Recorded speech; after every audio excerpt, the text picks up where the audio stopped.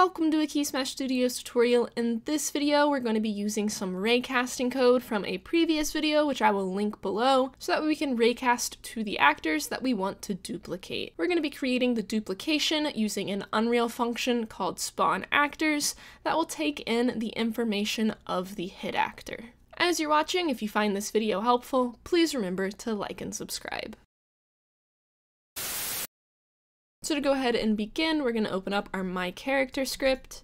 You don't need our specific character controller. However, if you do need a character controller, I will link our tutorial in the description below, but you can add this to whatever character controller you already have. So we're going to go ahead and go up to our header, and the only thing we're going to be adding to this is a new function, and it's going to be void. I'm going to call it duplicate, and it's going to take in an actor pointer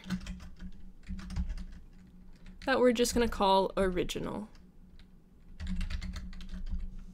And that's all for the header, so we can go ahead and go to our CPP.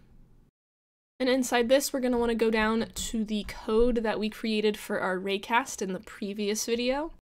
And this little output line that we created so that way we could see that it was actually hitting the actors, we're going to go ahead and delete that and replace it with our duplicate function. And inside this, we're going to put our hit.getActor.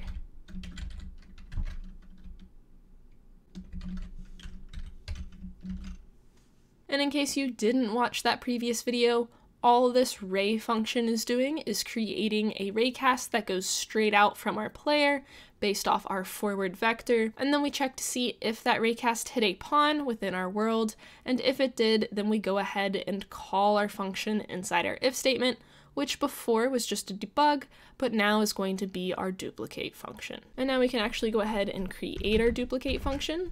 So it's going to be void a my character duplicate, and again its argument is a actor original. And inside this, the first thing we want to do is just check that original successfully passed. So if there is an original, this just allows us to make sure that there aren't any null errors. And so after we've checked that original actually exists, I'm going to create two random numbers.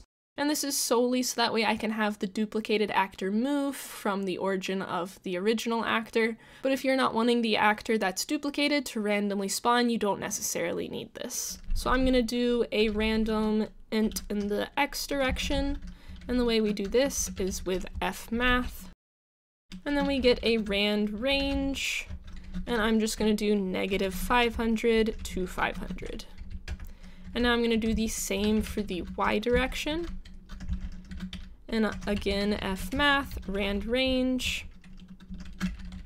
And I'm just going to do the same range of -500 to 500. And now that we've done this, we can go ahead and start the process of duplicating that original actor. So the first thing you're going to need are spawn parameters. This is already a thing built into Unreal, so it's fActor spawn parameters. I'm just going to call mine spawn params. And then I'm just going to give it a default. So fActor spawn parameters. And we're just doing, again, the default constructor. The one thing I'll be changing for these parameters is the template, as I need to say that I want the original actor to be the thing we're spawning. So we're going to take spawn params, and then we're going to get its template, and we're going to make it equal to the original.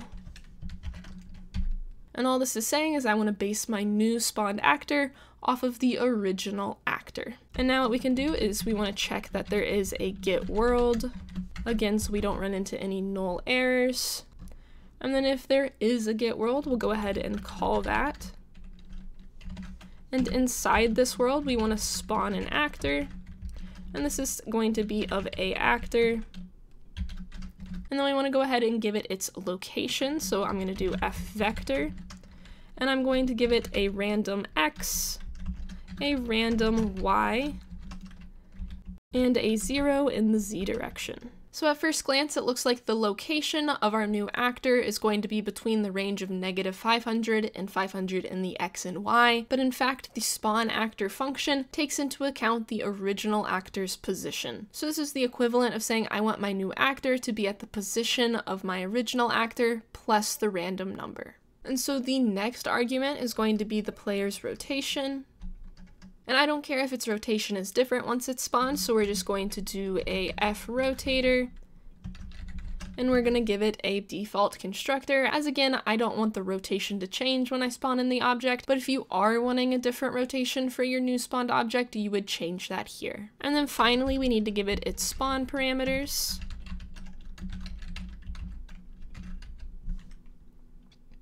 And again, the spawn parameters is going to have that template of our original actor. So this is all of the code for this video. So we can go ahead and save, and we'll go back to our scene, and we'll compile. And now we've finished compiling. So we're going to go ahead and drag an empty actor into the scene. And I'm going to add a static mesh component to it. And then we're just going to give it a cube.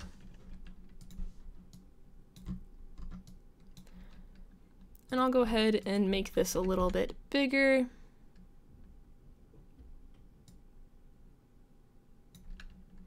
And I'm just going to move this a little bit over this way. And now we can go ahead and test and play. So again, if you didn't watch the previous video, this RAYCAST is what we did in that. And now if I shoot the cube, you can see that it duplicates that actor within the range from the cube. And again, it's doing a range between -500 and 500 for the location based off of the hit actor. So as a recap, we created a duplicate function that allows us to take in the hit actor from a RAYCAST and then use the information given from that RAYCAST to spawn a new actor that's based off of that hit actor, and then we place it at a random location, but in relation to the original object. As always, I hope this video was helpful. If you have any questions or suggestions, feel free to leave them in the comments, or you can join our Discord and ask them there. We post videos here every Wednesday and Saturday, but we also stream games on Twitch Tuesday and Wednesday. On top of that, we have our own game on the Google Play Store called Blast Off, and we have a Unity asset pack of kids' toys. We also have a Patreon, so if you would like to support us in any of those ways, all of those links will be in the description below. Don't forget to like and subscribe. Thanks so much for watching. See you next time.